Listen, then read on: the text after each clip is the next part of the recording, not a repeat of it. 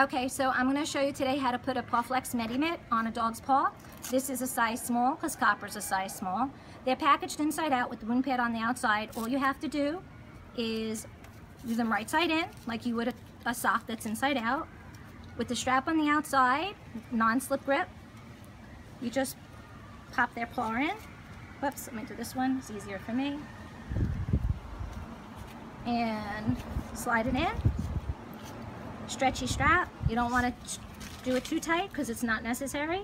Velcro tab, press it, and let them go.